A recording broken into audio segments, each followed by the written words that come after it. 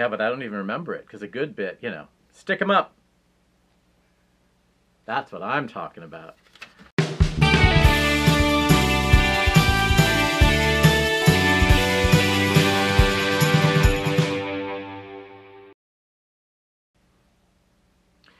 If you say it loud enough, you'll always sound precocious, supercalifragilistic.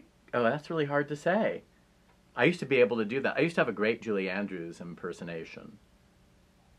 I knew someone who did great Julie Andrews impressions, but he did them in his register. So he, for instance, had her sing Groove is in the Heart. And he did a great Julie Andrews, but he didn't do it in her register. It's really good. Before it became a thing to do Cher, I was doing Cher. So I had her singing some operatic arias. She did a great version of Un bel di vedremo from Madame Butterfly. But I'm not going to do it now because everyone does Cher. Who doesn't do Cher? It's like, I bet Rich Little does Cher. Julie Andrews. It's hard to do because you have to have a certain grace and appeal and charm while also occasionally not quite hitting the note, sort of touching the note or making your way up to it. Like, I could have danced all night, I could have danced all night and still have begged for more. I could have spread. She does it, right? You know what I'm talking about. She kind of does that.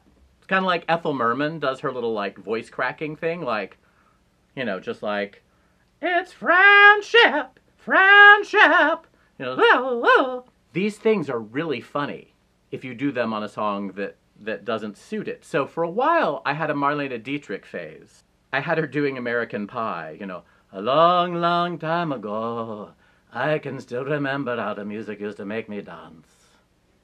And I knew if I had my chance, etc. February made me shiver with every paper I deliver. Bad news on the doorstep.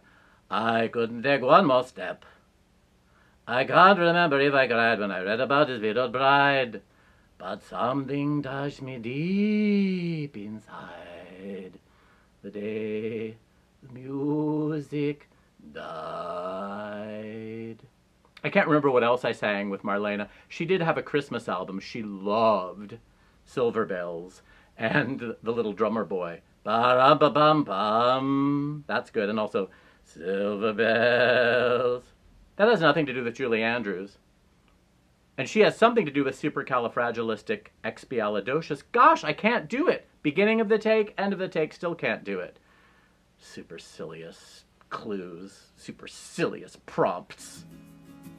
Bravo!